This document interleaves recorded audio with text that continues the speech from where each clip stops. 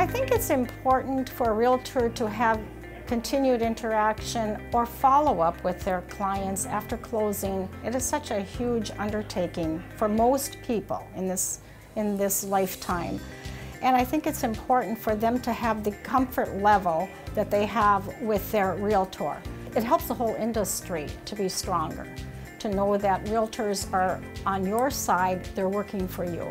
As the transaction closes and you don't see each other naturally as frequently, you have to be more purposeful about the times that you do interact with them.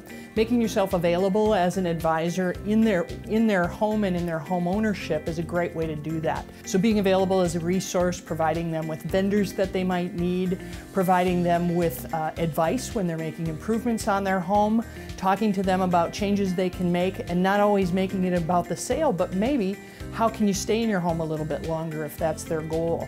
So being their advisor around their home, whether or not there's a transaction happening, is really what that relationship is about. It's a through the life cycle of home ownership.